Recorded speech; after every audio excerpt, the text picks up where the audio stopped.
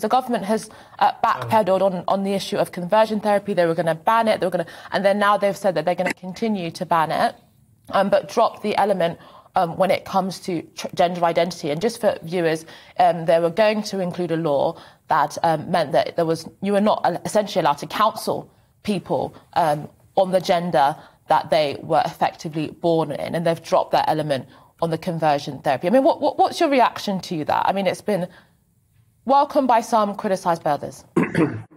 Well, there's no comparison really to be made between the concept of sexual orientation, which is how you're wired to be sexually attracted to a particular sex, and this whole idea of gender identity. I mean, we can't even define gender, so how can we talk about gender identity?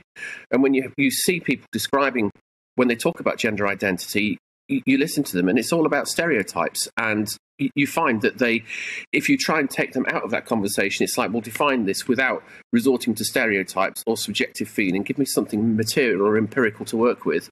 And it's just all about feeling. There's absolutely nothing behind it.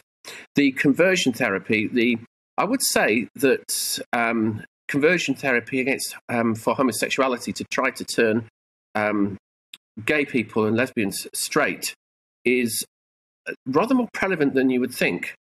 It's not, as a lot of people have said, it's not just restricted to small churches of particular demographics. It's actually there's actually more of it around than you might think, and I think it is very, very damaging.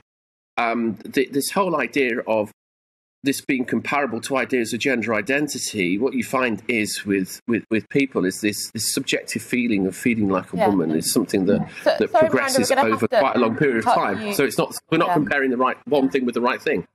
So I'm glad the government is saying it's not applying to trans, because it's just a move to get rid of gatekeeping.